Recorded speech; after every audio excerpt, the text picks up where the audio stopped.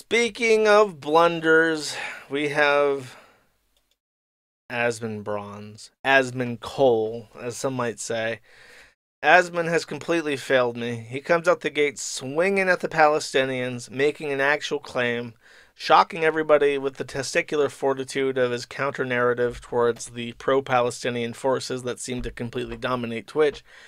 And in mere days, moments after receiving his Twitch suspension, he is completely, totally, utterly buckbroken. This is one of the most groveling, spineless, pathetic, emasculated statements that I've ever seen, ever. And I mean that sincerely. I've been making fun of internet retard shit for over a decade, probably going on 12 years now, and this is one of the worst. And what makes it one of the worst is not that he's like on his hands and knees begging. It's how happy he is about it. So much of this statement, and it's 20 minutes long, and I'm gonna play like a second of it because I want to show you the issue with his thing. Let me find a specific part though.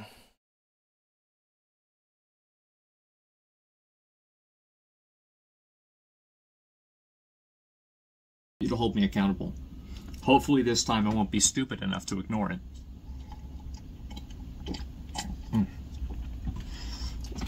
His mouth is cotton mouth dry. Every smack, every lip smack, every time he flicks his tongue, every time he opens his fucking mouth, you hear all of it. The way he desperately chugs water is just like, what the fuck? I am 100% certain that he is on Adderall. Because the only other person I've ever heard with such disgusting fucking mouth noises in their video was Corey Barnhill, the pedophile. And he was like an Adderall junkie. From what I remember. And he had the same thing. He had that cotton mouth that was never satiated. The way he desperately, just like the way the water is like sloshing on him, is just like, it's unlistenable. Literally unlistenable. I listened to all of it just to get prepped for the stream. I will summarize it. He starts off the stream by thanking everybody for the ban. He says, thank you, Twitch. Thank you, everybody who reached out to me. Thank you so much. He said the ban was fully justified. He said that he really appreciates being banned because when he was planning to go live that day before he got banned, he was so nervous. He felt so under pressure. He didn't know what to do. And then when a moderator texted him and said, hey, buddy, sorry you got banned, he's like, thank God. Thank God. It was like a weight was lifted off his shoulders. Thank God I now have time to retrospect and process the magnitude of my blunder. And then he goes on. He says that after speaking to Hassan, he realized how stupid he had been. And you know what really stuck out to him? The number one thing that really convinced him was the messages he got from you, his audience. He's got messages from people who had sent him messages on Twitter years ago. So like their last message was 2017. And he got a message just recently like, hey bro, how you doing? And then he even says this.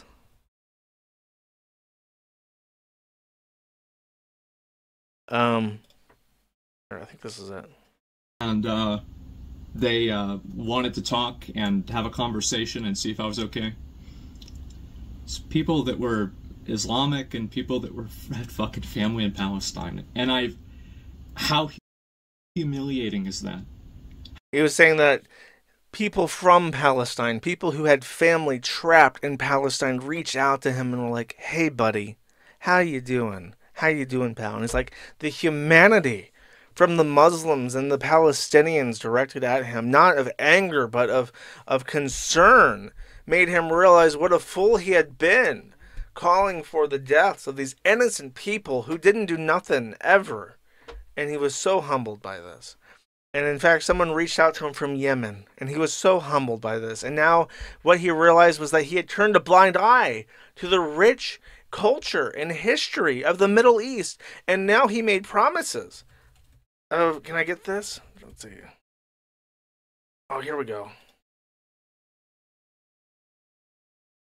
I think that after all this, I think towards the end of next year, I think I'd like to visit the Middle East and see it for myself.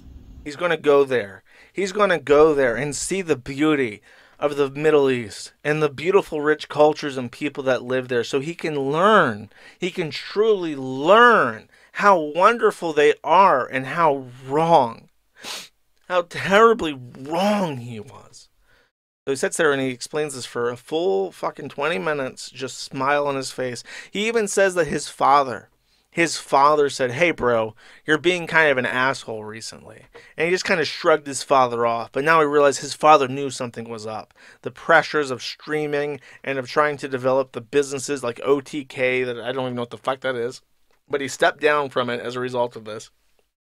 He realized he was pushing himself too far, and he wasn't having fun, and he was being kind of an asshole, and his dad was right for calling him out, and so were his fans, and he begged his fans and said, fans, if I'm ever acting like an asshole again, you just tell me, hey, Asmongold, you're acting like an asshole, because I want to learn, and I need you guys to keep me accountable, is what he says.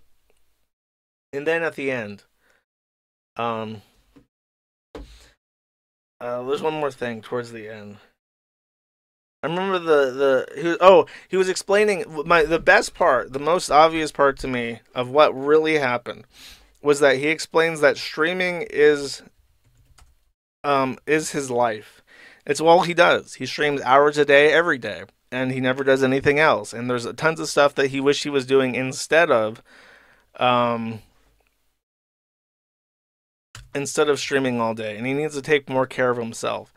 And I think that was telling because this realization comes after being banned. And I think what it was Twitch just pulling his chain. They yanked the chain and he fell to his knees. And he realized at that moment he was helpless. He relied on Twitch. His entire life was held in the hands of a company that owed him literally nothing. That they could crush him at any second. With no recourse, no appeals, total finality, with absolutely no rights in his corner. He was an independent contractor that they could at will terminate association with and completely end his entire fucking life. And so when Twitch yanked his chain and brought him to his knees, he gazed up at the enormous face. 10 years it had taken him to learn what kind of smile had been hidden beneath the dark mustache. Oh, cruel, needless misunderstanding. Oh, stubborn, self-willed exile from the loving breast. 2 gin-scented tears trickled down the sides of his nose. But it was all right. Everything was all right. The struggle was finished. He had won victory over himself. He loved current thing. Like pottery chat. Donald Trump predicted all of this. QAnon said when we go one, we go all. He was right all this time. I did not write this in advance. That is the ending. That's literally the ending of It's literally 1984. It's the ending paragraph.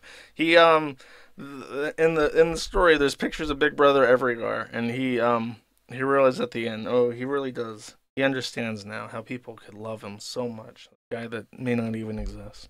Twitch made him realize, oh, he really does love them. He does love them. He understands, oh, and it wasn't their fault. It wasn't their fault for having to punish him. It was his fault for being out of line to begin with, for being the stray sheep in the herd.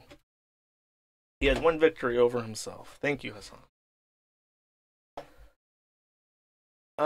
Cool. Hope to see him true out soon. Thank you for watching this clip.